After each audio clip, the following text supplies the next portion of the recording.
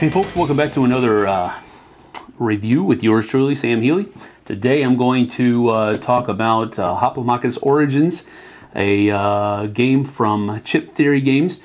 And it is basically a gladiator arena battling, chip movement, hand management a little bit, because you got to decide what gladiators you're going to use and that type of thing, and what tactics are going to be employed during the battle. Let's take a look. Okay, in Hoplomachus Origins, you're basically going to be getting these things in the box. They're going to come with 3 mats, one from Xanadu, one from Atlantis, and one from El Dorado. And those are the arenas that each battle is fought in.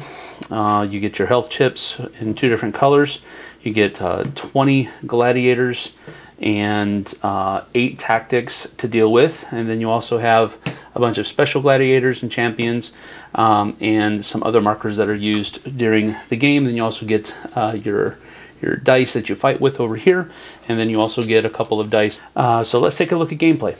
Now, one game of Hoplomachus Origins takes place in 3 different battles, and how you win each battle differs by the arena that you're playing in. For example, in Atlantis, it's basically just a brawl. You are trying to eliminate your other players' gladiators. In Xanadu, it's kind of like a King of the Hill mechanic. The main way is to have your gladiators on these arenas hexes, and if they are on the arena hex at the beginning of their turn, then they score you 1 point, and that's what these guys are used to keep track of. So the first person to get 6 points in Xanadu wins. Now, if you eliminate your opponents before you get to 6 points, you still win. And then in El Dorado, you are, it's kind of like a capture the flag type thing. You have these tribute tokens that are placed, one here and one over there. This side is trying to get their tribute over to this side, while this team is trying to get their tribute over to this side. And the first person to do that wins. Again, if you eliminate your opponent's forces before you achieve that, you still win. But that is the way that is accomplished in El Dorado. You are going to first of all draft your teams, and the way that happens is all 20 gladiators and all 8 of the tactics are laid face up so that everybody can see it, and you basically take turns drafting your team. Each team has 2 specials, 4 regular gladiators, and then 2 tactics. And there's a lot of replayability there, because as you can see, I did not use all of the tokens or anything like that, so there are plenty left over to do a number of different things with. So there is some replayability there that I think is worthy of note. Now in Xanadu, as if you can recall, this is the main objective, kind of like a King of the Hill type scenario. Now this team will be able to deploy in the 4 deployment zones that are nearest it. The deployment zones are marked by the bright red blotchy bloodstains, or whatever you might want to call them. And so these are red teams' deployment zones, and then the 4 over here would be blue teams' deployment zones. Now, there are a number of different things that go into choosing your team. First of all, you'll want to take a look at each token. For example, the spearman here, he has 3 life. He is able to battle at a range of 1. He can move 2, that's the green circle.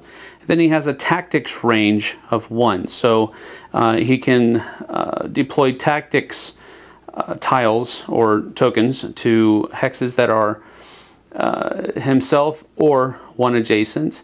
And then here are the dice that he is able to roll. He can roll 1 blue and 1 yellow. That's one of the nitpicks I have about the game, is that this is purple. That's not blue, but it actually means blue. So it's just a printing error, but again, just nitpicky. So he will, for his basic attack, he will roll a blue and a yellow die. He has an inherent ability and an innate ability, lunge and true strike. And to find out what those mean, you simply have to turn over to the back of the instruction manual, And it tells you pretty clearly, first of all, True Strike basic attacks by this unit can be used as alternate attacks. There are some people in the game that have a special defense against basic attacks. So you can say that you're making an alternate attack with your base attack. And then lunge, right there in the center of the page, it says, if this unit does not use its own move, increase its attack range by 1 for this turn, and change the attack to 2 green dice. All right, so those are just a couple of special abilities that the Spearman can do, but that just gives you an idea of what you're kind of looking at here with the different abilities and such forth. Whoever did not go first in drafting the tokens goes first in the actual beginning of the battle. So we'll say that red team was able to start drafting first, so blue team will actually go first. So basically on the first turn you are able to deploy one of your units and one of your tactics, or one of both. So on the first round I'm going to deploy one of my troops. I'm going to go ahead and take my defender. The defender has 5 health, so I'm going to take 5 of my blue health chips and then put him on top of it, and then he's going to go in one of the deployment zones. I'll just go ahead and put him here. All right, so the defender, the cool thing about the defender is that he can actually intercept attacks that are being levied against friendly adjacent units. So he's a pretty cool thing. That's the first turn. I'm done with that one. Now it goes to the red team. We're going to go ahead and take the attacker here. Now the attacker has 3 health, so we take 3 of those, and we'll place the attacker right here.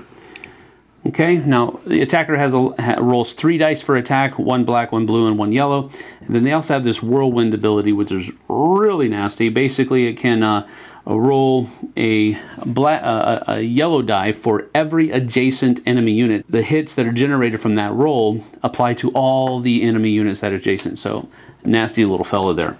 So he can deploy there, and it's done. We move on to the second turn for blue team. Second turn for blue team, we're going to deploy one of our champions here.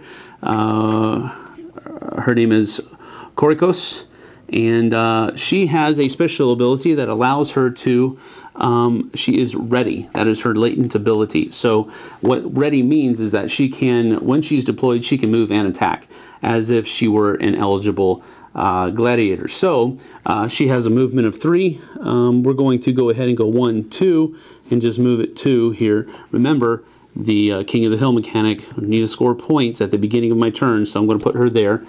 And then all other eligible gladiators can move and attack. So we're going to go ahead and move the defender. He has a movement of 1, so that he can kind of protect Korikos as well. And that's the end of my turn. We don't have range on anybody.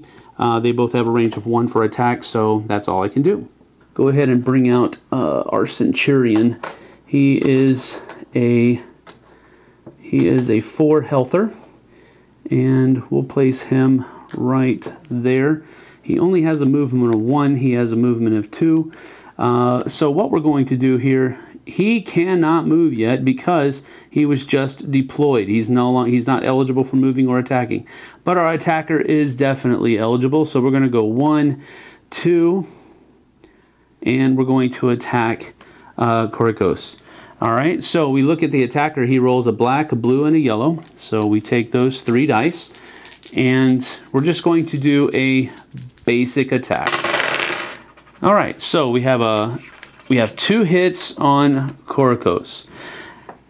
Now, remember the special ability of the defender. He's going to absorb that attack. So instead of Korikos taking the hits, the blue team is going to elect to allow the defender to take those attacks for her so that she is not killed. She only has 2 hit points. Okay, so that's how that worked out. And that turn is over. Go back to the blue team. Blue team scores 1 point for having 1 person on one of the arena hexes. Okay, so we now have 1 point. Javeliner, he has 2 health, but he also has range attack, so he can attack 3 away. we're going to put him, we're going to deploy him right there. Okay. Now, he has first strike, which allows him to attack the first time that he is deployed. So, what we're going to do is we're going to try to take out this attacker here. This guy is going to go ahead and move during the move phase. She's just going to stay there because she doesn't need to move. She's already in adjacency with him. So she scores 1 hit with no roll. That's an automatic thing. So, automatically, 1 comes off. And then the defender here is going to also attack. Rolling 1 black die. That's a hit.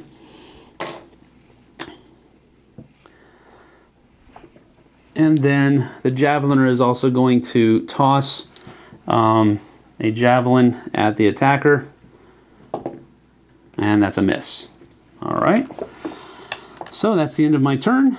And now it goes back to red team. So we're going to get our defender out there. And he has 5 health. So we'll go put him out there. The Centurion is now able to move because he was not deployed this turn. Okay, so we're just going to move the Centurion 1, and he'll be able to attack this turn. He does have the ability Shove. Now, the only problem is that we've already moved our 1, but during the next movement phase, if the defender is still there, he's going to be able to move where the defender is and push the defender back 1 space with that special ability of Shove. So we'll see how it goes. First of all, the attacker is going to do his whirlwind attack, and that means he's going to roll 2 yellow dice because he has 2 opponents adjacent to him. And then these hits will be scored on both of those people. All right, so that's 2 hits. It is an alternate attack, so the defender can't soak up her damage, so she is eliminated. Okay, so that's turned over. And then he also takes 2 hits of damage, but has 1 left, so he's still good to go. But now the Centurion gets to attack, and he rolls a green. And that was also a hit, so the defender is toast as well. Now there's nobody else that left to attack except for the javeliner. He's out of range, so it goes over to the blue team. Play continues in that fashion until one person or the other has reached 6 points or eliminates the other side's characters. Either way scores them a win for this battle.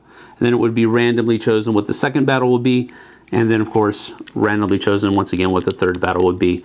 And the person who has won the most house reputation points at the end of all 3 battles actually wins the game. And that is basically how you play Hoplomachus Origins. Now, there are a few things that I want to go over with you right now. First of all, there are solo rules, solo variants. So basically what you can do is take this little list of trials. There's 20 trials on this card for you to go through. They even have a nice little chart that tells you how the challengers are going to be acting and that type of thing, what to do on their turns and that type of stuff. I thought that was a pretty cool thing that you can play this solo, and they have pretty solid rules to do that. I'm not really a solo variant kind of person, but I know a lot of people are, so I did want to mention that this is a viability with Hoplomachus Origins. Another thing that I wanted to talk about with this idea of house reputation. Now, I did mention it during the gameplay segment of the review where there is house reputation. Basically, for every battle that you win, if you win the battle, you get 10 points. If you lose the battle, you get minus 5 points. So, at the end of the 3 battles, whoever has the most house reputation is considered the winner. It can actually have a storyline to it because it also provides effects to your house reputation. So if your house reputation is only 10, you cannot draft the defenders. which is a type of gladiator from that you can draft. They're really useful. You actually saw it in action during the gameplay section. And so these are just rules that you can follow to kind of restrict yourself, or it can be actually a really cool bonus if you're higher up on the house reputations thing. The rulebook says, you know, later on after you've become very familiar with playing and that type of thing, that maybe this is something you can add into it to kind of spice it up. This is just a 1 or 2 player game. It does not go above that, and I think that's a benefit because it doesn't try to overthink itself. It is a very simple game. It's a very light game. Although I will say this, I think it tries to be, or it wants to be, more strategic or more tactical than it actually is.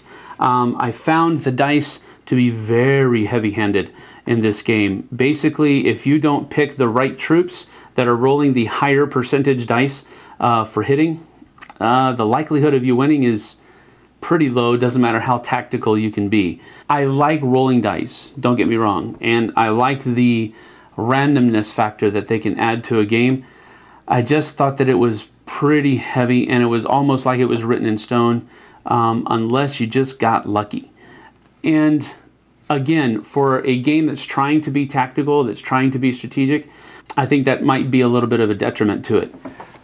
The gameplay is very simple. The gameplay is very fun. I did find it kind of cumbersome to have to move those stacks of discs around. I'd really much rather have a miniature or something to that effect to manipulate, rather than this possibly teetering stack of tokens around the arena. I think it's a solid game.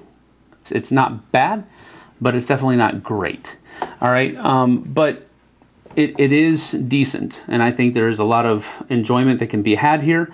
For myself, I want to give this 1 thumb up, not 2, and not 1.5, because for what it is, the dice are very heavy-handed, but it is a neat, interesting little game. See you on the flip side, folks.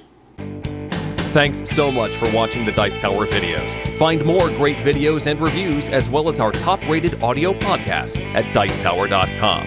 You can also find other great shows at Dicetowernetwork.com. I'm Eric Summerer, and you've been watching The Dice Tower. The Dice Tower is sponsored by Cool Stuff Inc., where you can find great games for great prices. Cool stuff in stock. Check them out at CoolStuffInc.com.